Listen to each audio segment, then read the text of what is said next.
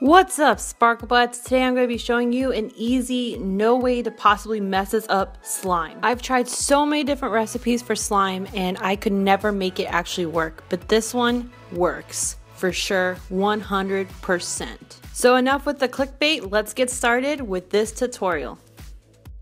First, you're going to need some glue. Any kind of glue that has PVA in it will work. It doesn't have to be Elmer's. Then you're going to want at least 1 cup of warm water. And you will need some borax for this specific tutorial, but I know you can use other detergents. A bowl for mixing. You will need 1 stirring spoon, and then you will also need a ½ teaspoon. And of course, optionally food color, and it doesn't have to be green.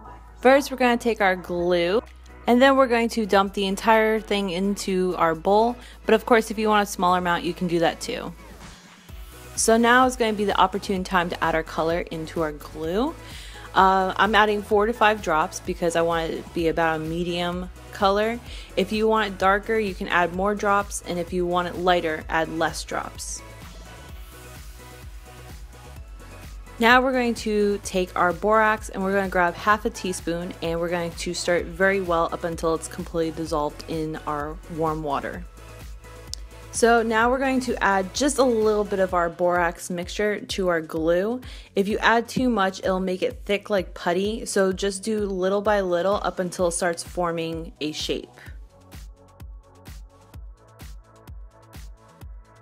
So this is the messiest part of this project. What you're going to do is you're going to take it out and you're going to knead it with your hands. It will get stuck, and I recommend adding some of the borax water to your hands so it doesn't stick as much.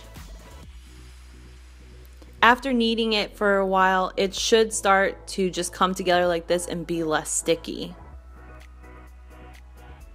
And as a side tip, if you feel that you added way too much borax to your slime, you can easily run this under some warm water just for a few minutes up until it's the slimy texture that you would like. And then you can pretty much just add whatever you'd like to your slime.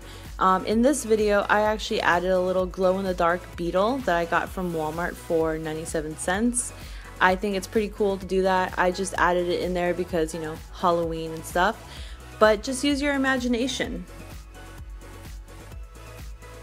And this is what mine looks like in the dark with the little beetle glowing in it.